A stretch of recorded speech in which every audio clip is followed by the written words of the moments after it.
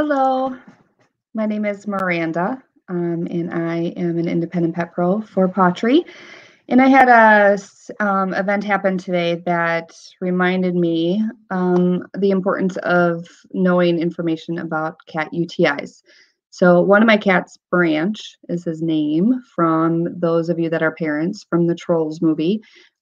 He has a history of bladder crystals and UTIs. So he has been very sick and has been very healthy, but we watch him very closely. So about, I don't know, 8, 10 months ago, I switched him from the prescription food to our pottery food and have been monitoring him really closely. And today I took him into the vet because I noticed that he was grooming himself more than I had noticed in the past. So on the other side of the screen, you will see some symptoms of cat UTIs that I wanted to share with you. Painful urination, which you will see if you're monitoring the litter box. Difficulty urinating, you will also see. He had that when his crystals were really bad. He was straining and you could hear the pain. Blood in the urine, which is hard to see in a litter box, but if it's definitely there, you will see it. Urinating more often or in an incorrect location. When Branch had bladder crystals and his urethra was blocked, he actually was trying to urinate everywhere in the house just because he was trying to go, and he didn't care where it went. You will also see the blockage, like what he had, licking of the genitals, which is what I noticed Branch doing more recently in the past few days, and why I took him to the vet today. The odor of the urine and the odor of the litter box could be much stronger as well. So if your cat is having any of those symptoms, the most important thing to do is to go into the vet. Thankfully, when we went into the vet, I was just overly concerned. I'm a crazy cat mom, and the vet tested his urine and he was perfectly fine, which is absolutely wonderful because the last thing that I want to do is put him back on the prescription food. But there are a couple things that we are doing to hopefully help keep him okay.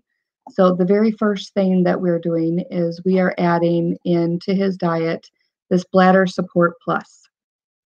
You can see the little container here, and it's a soft chew, and we sprinkle it onto his food, onto his hard food.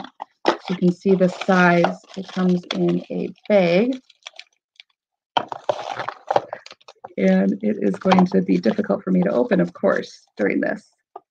But what I do is I take the soft chew and I actually crumble it on top of his kibble, not on top of his soft food, if you can see how small that is.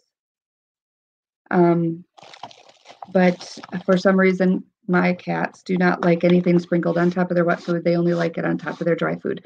Other cats might be different, but that's how my cats do. Then you can see here the Bladder Support Plus. It is really recommended for bladder health issues. My cats will never go without this. You can also use it for dogs too. And it really supports and maintains that normal bladder health and helps to maintain the normal urine pH. The other thing that we do is give the cats, and actually our dogs too, but the paw pairing superfood seasonings. My cats and dogs really love the salmon, but they also really love the chicken liver.